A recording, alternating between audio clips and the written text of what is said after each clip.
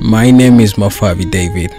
I am 14 years old, a P5 pupil at Mafabi David Primary School in Mbali District, Eastern Uganda.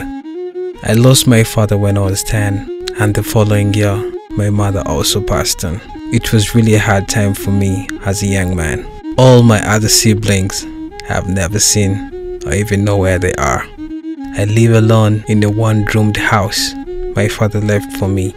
2 years after my father passed on, my uncle who was paying my school fees withdrew his support. I dropped out of school, started doing petty jobs to make some money to feed myself. After 5 months, I had saved some money, so I decided to buy some materials so that I could start making pancakes and supply in the village. Life has not been easy. Life has taught me how to live with rejections from people. And when I grow up, I would love to become a mechanical engineer.